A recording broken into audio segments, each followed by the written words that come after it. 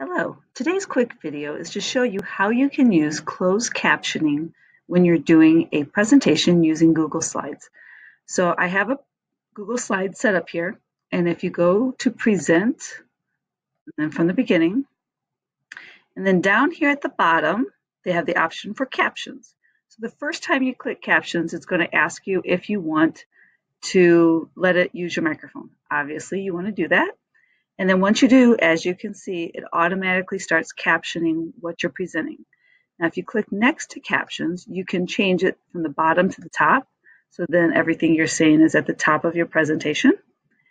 And you can also change the size. So if it's too small, you can make it a little bigger. And this is very useful if you have a large classroom, or especially if you have a student who is hearing disabled and would like to have some closed captioning as part of the presentation.